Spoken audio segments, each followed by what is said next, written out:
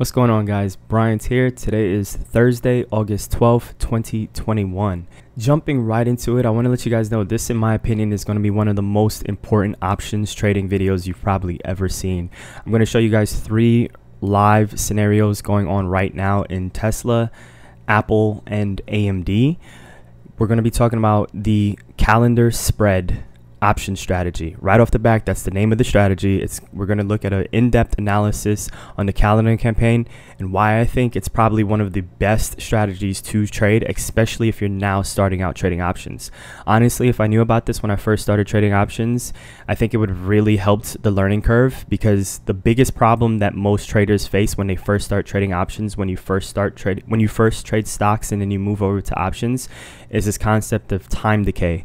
When you buy in options, even if a stock price is going in your direction, so in other words, if you buy what's called a call option, meaning you're bullish on a stock and the stock is going up, if it's going up too slowly, your option is continuing to lose value.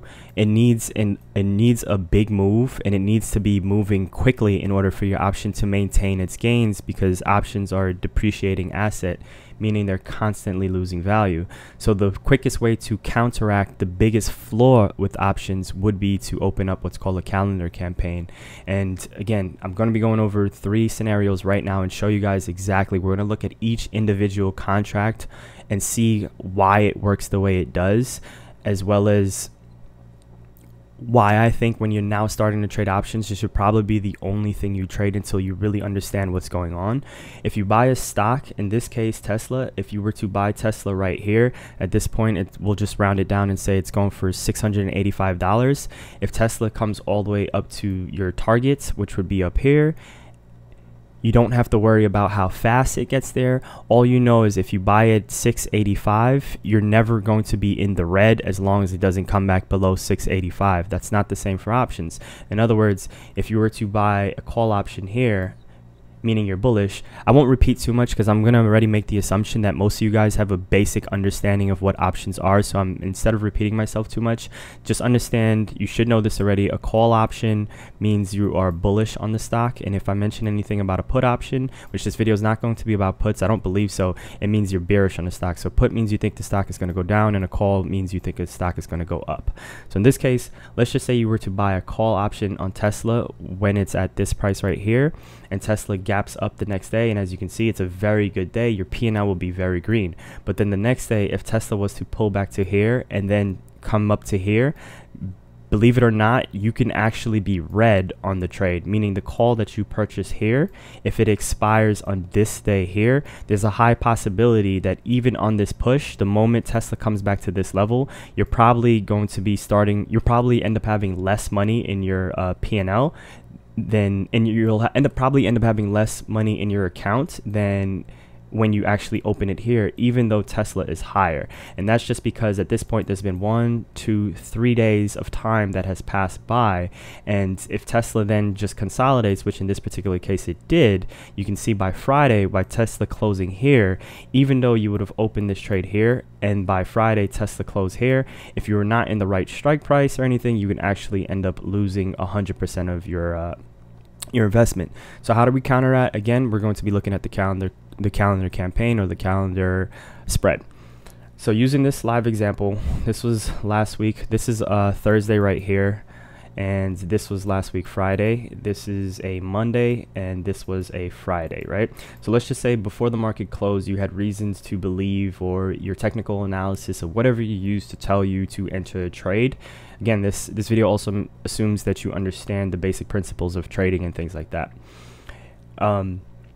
Taking a look at this right here, so you have reasons to believe that Tesla will go up, so you decide to enter a call option. And let's just say you're targeting 730 is your strike, because that's where you think Tesla's going to go, or you target like a 750 call because it's deeper out the money and it's more affordable, so it's cheaper. Instead of buying the 730, you buy a 750, but your intention is to sell at 730. You're never really intending to sell at 750 because you understand that's 50, 60, 70 points away, 75 points or something like that.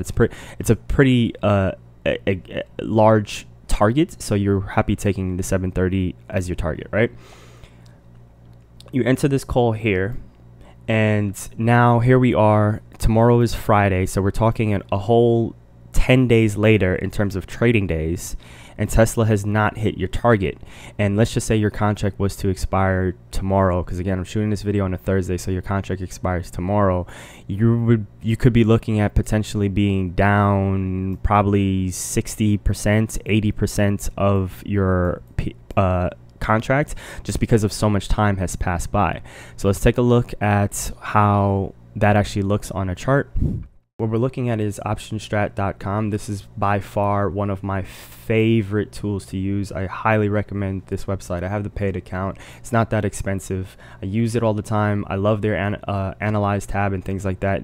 Thinkorswim has an analyze tab, but it gets a little clunky, especially during the market open hours. It ends up slowing down your computer and stuff like that. So I usually hop over to this website, and I like to plug in my strike prices and stuff like that just to get an overall analysis of my P&L chart. So what we're looking at right now is the August 20th expiration, and we're looking at the 750 call strike for Tesla.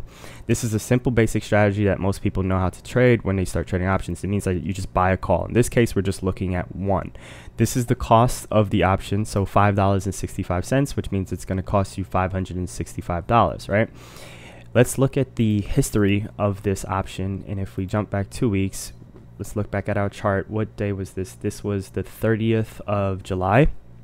So if we come right here and we find the 30th of July, that would be this day right here. So how much was this contract going for? We can see that right over here. At that point, the contract was going for, we'll just make it an even $10. And right now, the contract is currently going for $565, but at that time, it was going for $10. That means you're pretty much almost down $500. You're down $435. So this right here should show you the complications of trading options. You bought the call option here. Tesla is now here, but somehow you are down almost $500. Again, time has passed by, right?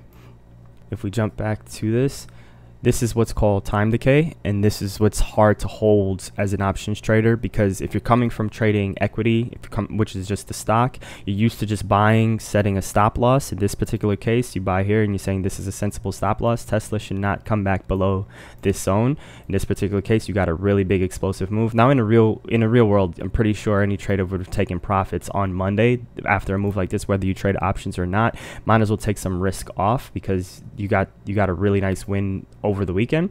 Take some profit instead, and then continue to hold. If you're trading stock, there's no reason to close this trade, because you don't know how long you know Tesla still has high probability of hitting your profit target, right?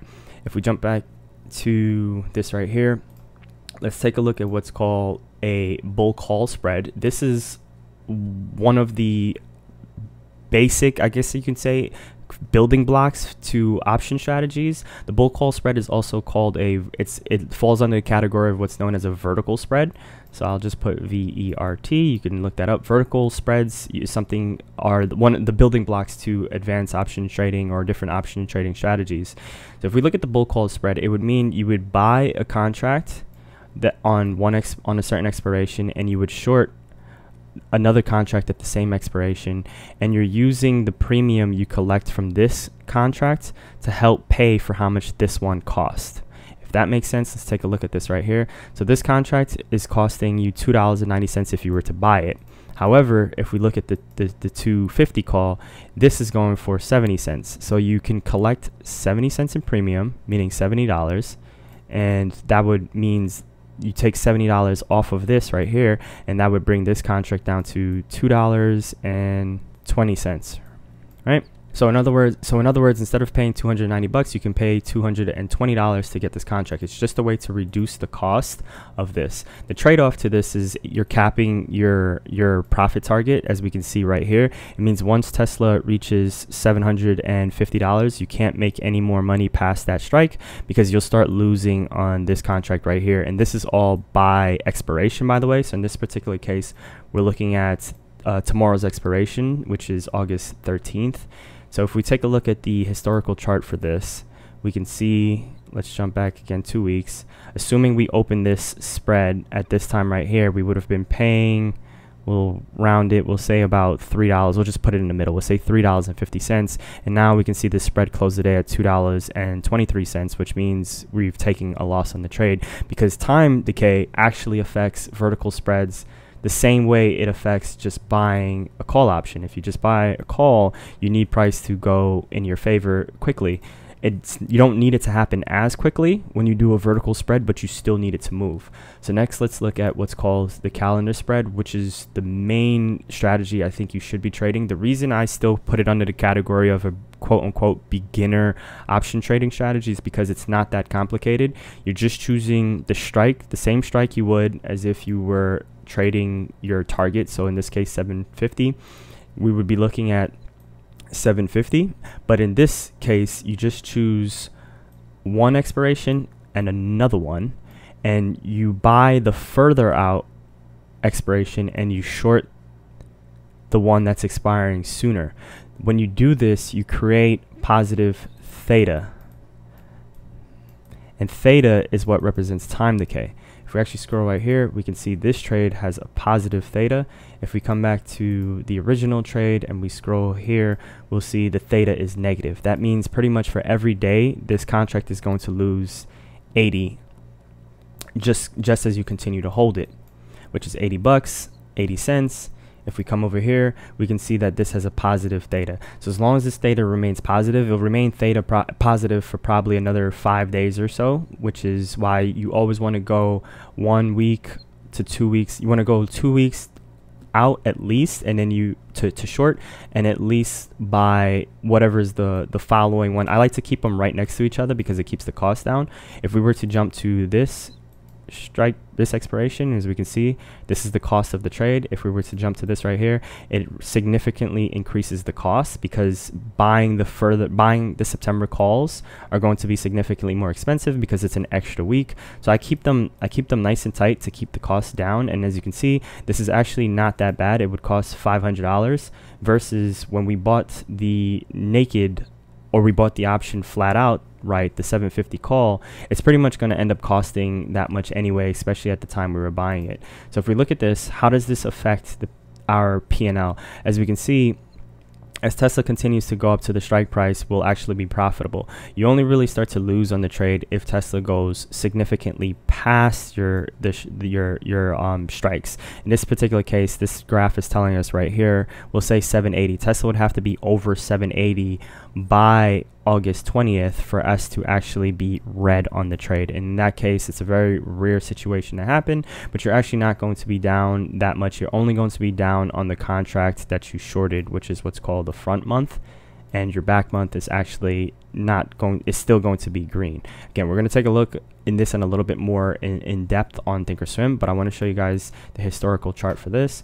Let's go to 2 weeks, and now let's take a look. We would have opened the trade here because again, this is the 30th, right before the market closed. I'm using like the closing print for everything, and we can see at this point the contract will be going for just over $4. We'll round it down to say $4, and now we can see that it's going for $5. More importantly, take a look at how the P&L worked on this trade here. So at this point, it was going for $4. It did hit a low of $3.17, so it did lose some value, even though Tesla, if we go back to the chart again, it never came back to where we opened the trade. So in theory, Tesla should be down here for the option to be that low, but Tesla is actually up here.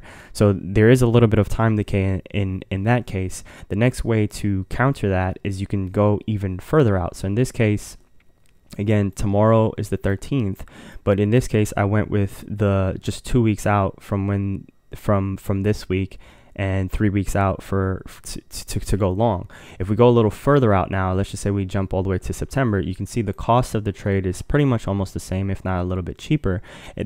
What's dependent on that will be for another video. It's depending on the implied volatility and the differences between the two, but that's where we start getting a little bit more advanced, and I'm going to keep this video simple. Just take note that it's not going to cost you more by going further out. So that already should tell you that that's a good sign. If we look at our P&L graph, we can already see how it's a little bit more stretched here. If we were to then look at the historical chart for this, we can see, if we go to the 2 weeks ago, we can see we would have been buying this spread. Here's the 30th, right here's the market close. We would have been paying at this point, we'll say $3.25, and the spread is now going for $4.70. So that is, you're talking about, you're up almost $150 per contract that you bought. If you just bought one, you would be up at least $150. And as you can see, more importantly, as Tesla gapped up on Monday and then it consolidated, look at how this P&L graph looks.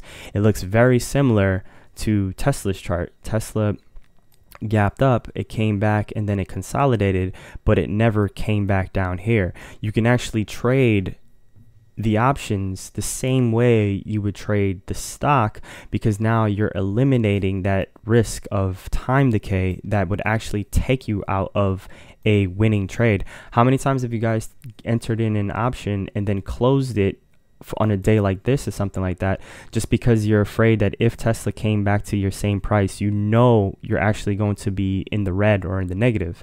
This is the easiest way, in my opinion, to counteract that. Now, there are a lot of complex option strategies and things like that out there. There's a wide array of them, but if the only one you wanted to stick to, or you're now looking to get away from just buying calls and just buying puts and hope price goes in your direction, and you're tired of getting eaten up by time decay and theta, this in my opinion would be the recommendation, or potentially what should help your P&L at the end of the year.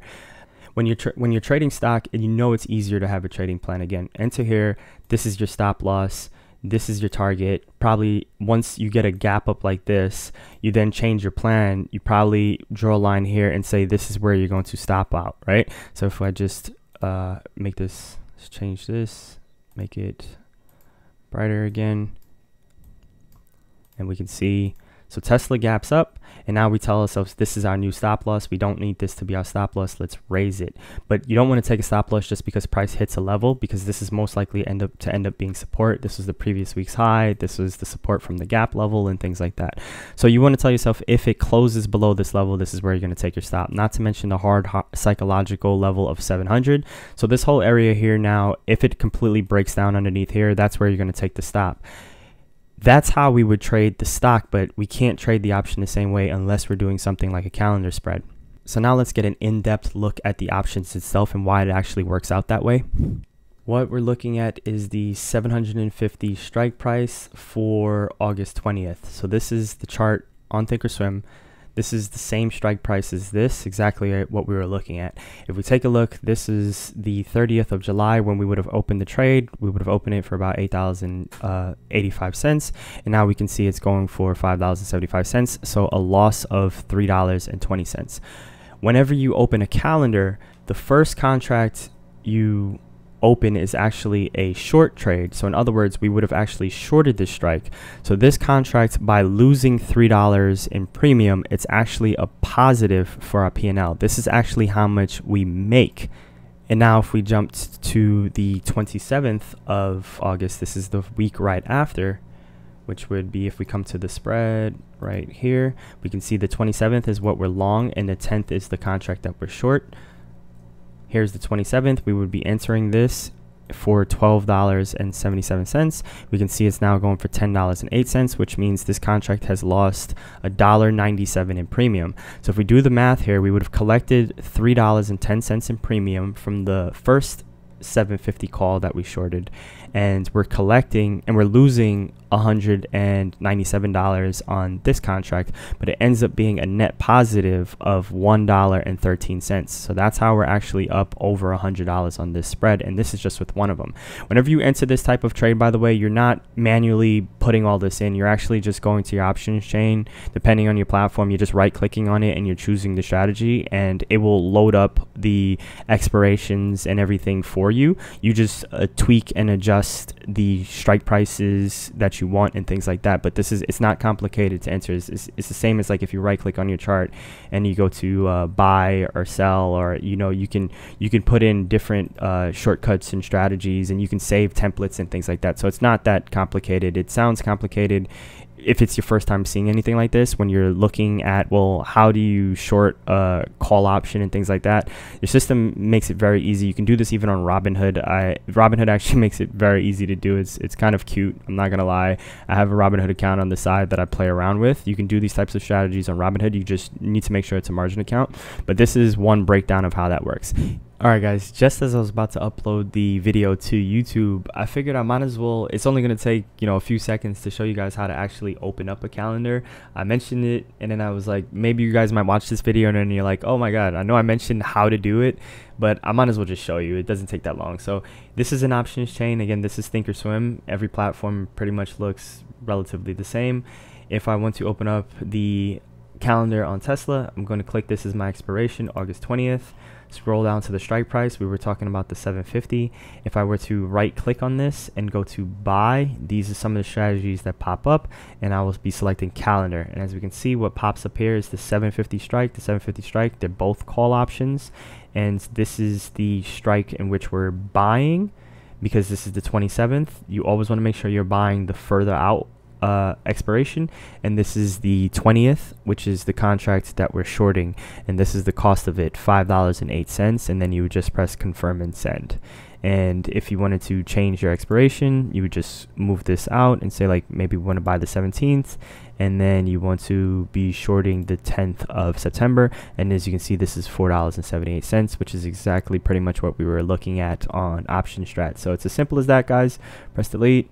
Just choose a different strike price. If you say you think Tesla's going to 800 for whatever reason, you want to buy this, just come down here, come down to calendar, boom, and it loads it up right there for you. You can change the expirations, you can change the strike prices, you can just say you change your mind, you want to go to 790. You see it changes it right here because it has the name of the strategy already preloaded in as a template. That's all. Now let's get back to the other part of the video. If we jump further out now, this would be the September 21st contract, and if we jump to even further out, this is the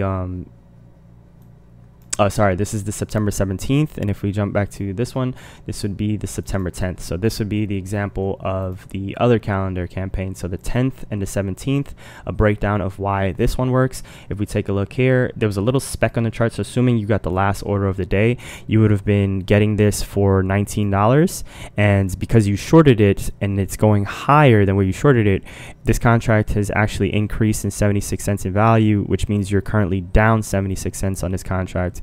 But if we look at the one you're long on, you would have been purchasing this one for about 23.25, we'll say, and this one's going for 24.45. So this contract has appreciated in value about $1.16. Meanwhile, the other one you shorted has lost about 76 cents in premium, and as you can see, your profit is 40 cents overall on this spread if you're still holding. So right off the back, if this doesn't already put a grin on your face as an options trader, I don't know what will. The moment I first started trading my my first calendars, it was just consistency increased a lot more, because I realized if you're anything like me, you realize that your analysis on stocks, especially if you've been trading shares for a while, we tend to have really good analysis on where something is going. At this point, as a technical analysis, as a quant trader, any sort of edge in which you have, it's really not that hard to trade the shares most of the time. It's just there's a really hard learning curve when you first jump into options, and again, it's mostly because of implied volatility and theta. And if you guys want to see, this is actually me right here. As I'm trading Tesla, I'm accumulating shares now slowly on this day here, expecting the gap up here. Bought some shares here because we came back to this pivot right here. I wanted to buy more shares at 700, but I chickened out earlier today, so that's why you didn't see this. But I'm expecting Tesla to go higher, so I am accumulating shares and I am trading. I currently have a calendar going on for the 730 by 730 because this is my target. But just so you can understand, this is how it's easy to just buy the shares, accumulate them while I have the options running in the meantime, and running a campaign has allowed me to stay in this trade. Now let's look at now we don't have to spend as much time because hopefully you guys understand this. I just wanted to show you guys some other examples so you know it's not just one example here. If we look at let's look at AMD,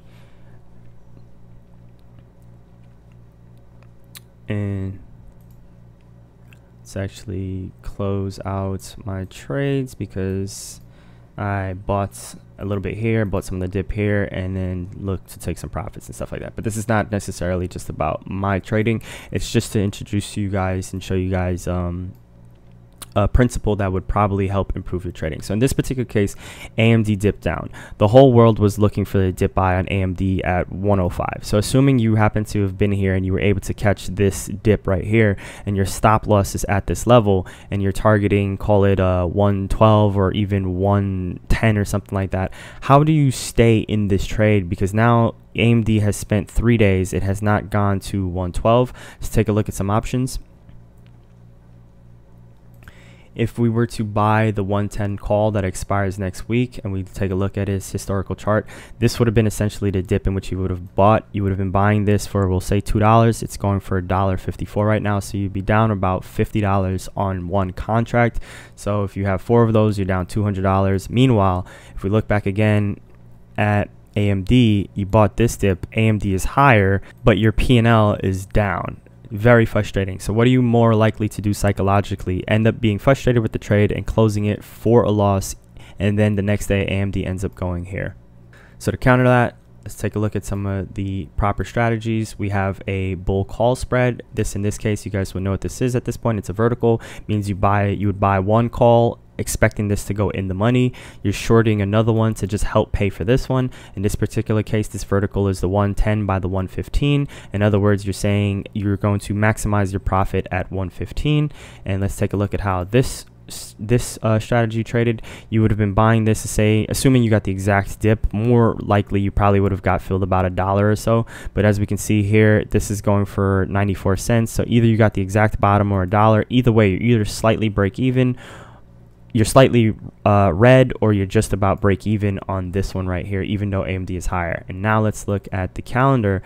We'll say you're targeting 111 because you're looking at the chart and you're saying maybe 112 is a little too far away. Between 110 and 111 is more of, where it's probably safer to take profit, but if it gets to 110, you won't mind maybe holding or something like that. But 111 just seems like the more sensible strike price to trade. Not to mention there's probably more open interest, liquidity, there's more volume there, so you end up taking the 111 as your strike price.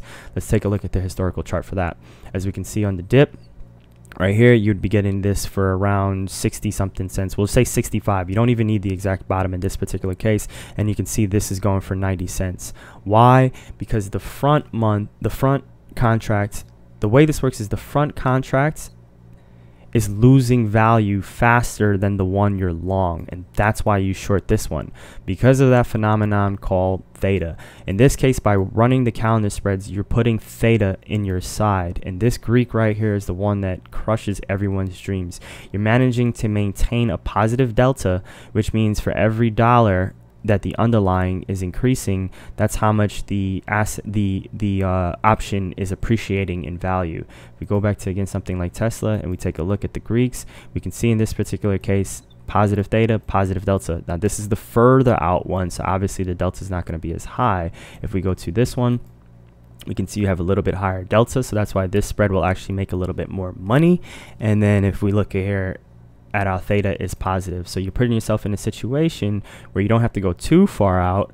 You can go a little further out if you want to. You don't know how long it's going to consolidate or something, but you guys can see here you're maintaining a positive delta and a positive theta, and that's one of the best situations which you can be in, because then you can literally almost treat this like a stock. And I'm not, let's jump to this right here again, because I'm not sure if I entirely explained this enough or correctly. When you short this contract, this is the one that is expiring sooner than the other one. This contract is losing in value faster than the other one that you're long is losing in value. So even though both calls on Tesla, both 750 strikes lost in value, this one lost in value and this one lost in value, the winning secret in this trade here is the one that you shorted is losing value faster, because this is the one that has a more aggressive time decay, because that's just the nature of how options work. I'm not going to explain that in this video. Just, you can look that up. You can search for time decay, search for theta on options and stuff like that. There's a lot of great YouTube videos out there. I might end up doing one on my own, but for now I don't have anything that I can recommend you guys or refer to that I've done firsthand. But just understand that the contracts that are closer to expiration lose value faster, and that's what you're capitalizing on, so you don't necessarily need price to move in your favor super quick. So to wrap up this video, let's actually take a look at one last example here. Let's look at Apple. I actually took a loss on Apple this week because I did not run it as one of my favorite spreads. I just bought calls. I was expecting Apple to hit 150 sometime this month, so I did buy calls, and I had to close out the trade because, as you can imagine, this time decay destroyed me here, right? So here we have a beautiful pattern, whatever. Let's just say we have this pennant. We have the gray line on my chart is VWAP. So let's just say my reasons for entering the trade right here is this breakout, and we have this explosion right here, and it's just a beautiful extension. But I like to swing. I'm more of a swing trader. I don't like to take too much profits intraday and stuff like that, so I'm holding for 150. I'll even take profit at 149 or something like that. That's the thought process as I first enter the trade. So I'm in these 150 calls.